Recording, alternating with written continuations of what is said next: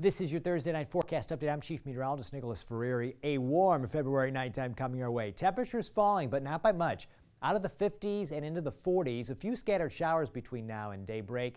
Then during the day tomorrow, temperatures heading back up. We'll be in the 50s over the course of the morning, near 60 in some spots by lunch, and getting into the 60s again in most locations by the time we get to later in the afternoon. 62 are Fort Wayne. That'll set a brand new record for February 9th. Here's a look at early Saturday morning. That's our next best chance at more widespread rain. That rain continues just into the morning, but it clears as we get to midday, and then the afternoon is dry. The bigger story of Saturday, the fact that we're getting colder around here. Our morning high temperature will be 48. That happens around sunrise. By lunchtime, we'll range from 42 in Angola, 45 in Fort Wayne, to 49 down in Portland.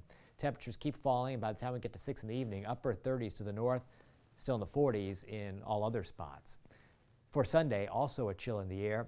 Gone are the highs in the 60s. Sunday, 41. Monday, 40. Some rain and snow showers possible. Tuesday, 42. Back to high temperatures in the 30s on Wednesday, Valentine's Day, and more high temperatures in the 30s as the week rolls on. That's your latest forecast.